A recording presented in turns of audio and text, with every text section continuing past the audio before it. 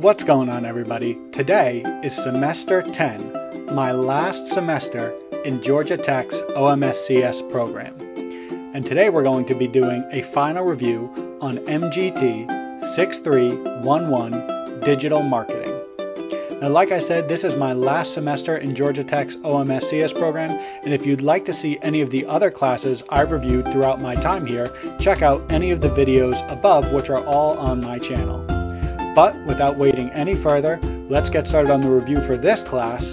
Let's jump in.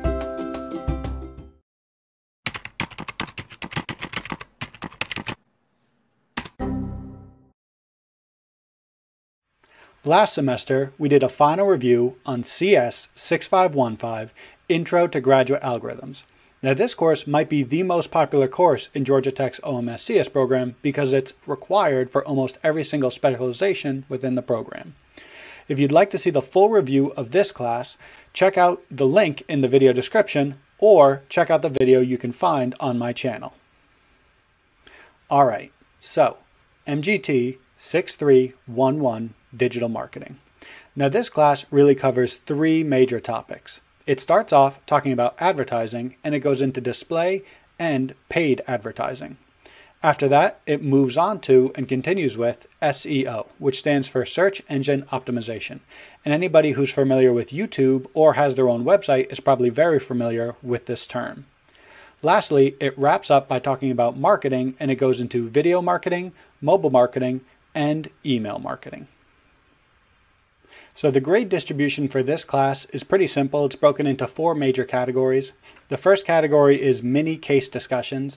Now, this is something that you'll have almost every week, and it's really not that complicated. You'll have a little section in the textbook that you'll have to read that's usually 1 to 2 pages long, and it'll talk about a specific case study. And then you'll do a post that is usually an answer to 3 to 4 questions, as well as a response to somebody else's post. And this really doesn't take a lot of time, maybe 30 to 50 minutes if you're a slow reader like me. But this is worth 20% of your grade. Next, you have major case discussions, and these are a little bit bigger, and I'll talk a little bit more about what they're made up of in the next slide. But essentially, there's 5 major case discussions, and that takes up another 20% of your grade. Lastly, there's a midterm and a final, which each take up 30% of your grade, making a total of 60% made up from just exams, which isn't too bad, but is still the majority. So it's a pretty simple breakdown of the grading for this class. Overall, this grading is kind of worked out for me, but I'll talk more about each piece in the following slides. Major case discussions are comprised of a 2 to 4 page response to a long-form case study, usually about 9 pages. Like I said in the previous slide, there are 5 in total major case studies.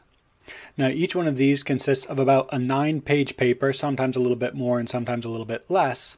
And after you read that paper, you respond to a set of usually about 3 to 4 questions in that 2 to 4 page format. Just like I was speaking about the time commitment of the minor case discussions, these major case discussions don't take a huge amount of time. For me, it usually took 2 to 3 days, and I would call myself a slow reader. So for you, it could be even quicker than that. And just a side note on the grading for these major case discussions, I found the grading to be very easygoing for both the minor case discussions and the major case discussions in this course. Lastly, we have the exams for this class.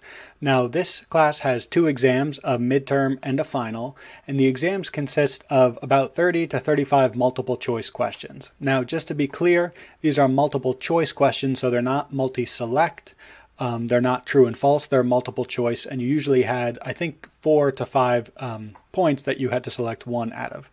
Now, they're closed everything, which means no notes, no looking at videos, and no looking around on the internet.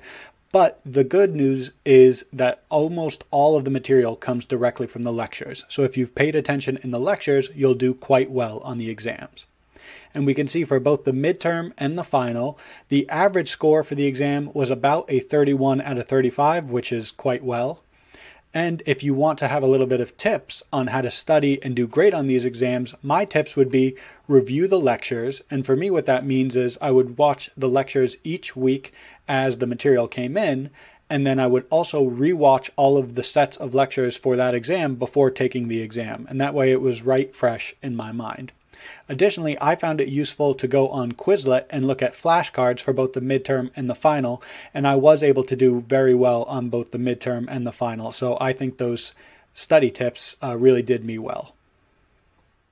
Alright, so at this point we've covered what the class goes over, as well as the grading scheme for the class, the minor case discussions, the major case discussions, and the exam format and what to expect. Now we'll take a look at the pros and cons for the class.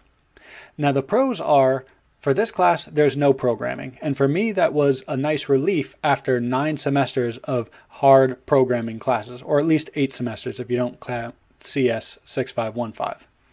So it was nice to have a class that was a little bit pushed away from programming, but when I say no programming, I mean no programming. I didn't open up Python at all for this class.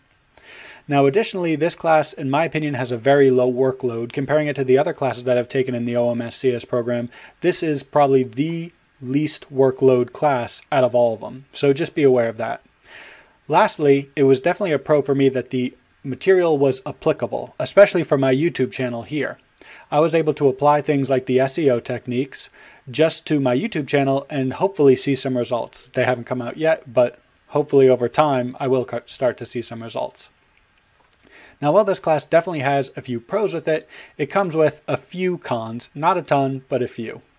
First of all, the textbook for the class, and that's for the major case discussions, not the actual textbook, but for the major case discussions, you have to purchase that. It's only $20, so it's really not a lot. But when you're in a master's program and you're already paying for the course, it does seem a little bit unfair that you're also paying for the material. Well, this was the same case for my undergrad classes. This was the first class in the OMSCS program that I actually had to pay for the course material. Lastly, you only get one submission on the homework, and that's for both the major case discussions and the minor case discussions, as well as obviously the exams.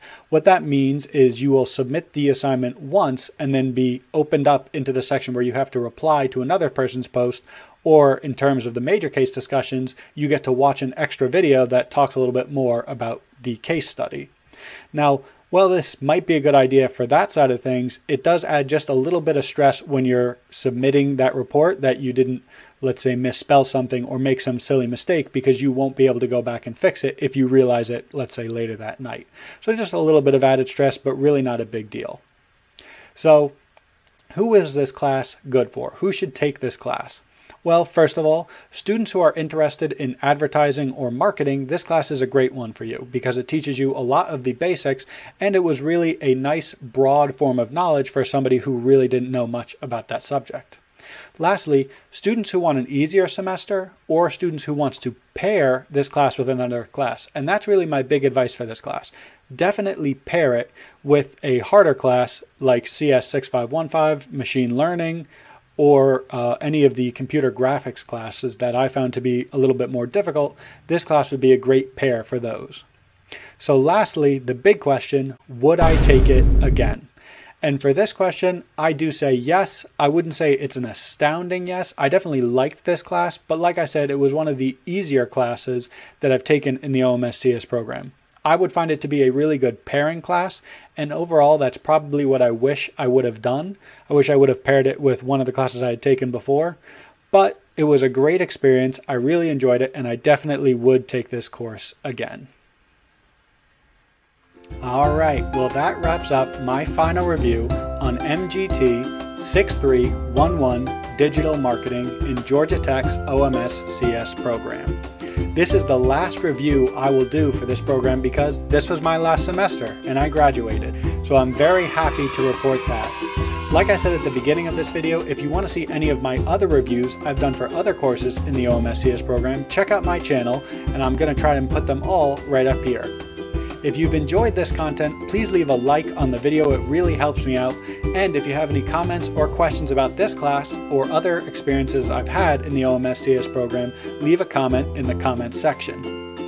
Now, I'll probably be making a few more videos about the OMSCS program broadly, but this will be my last final review. So as always, like and subscribe.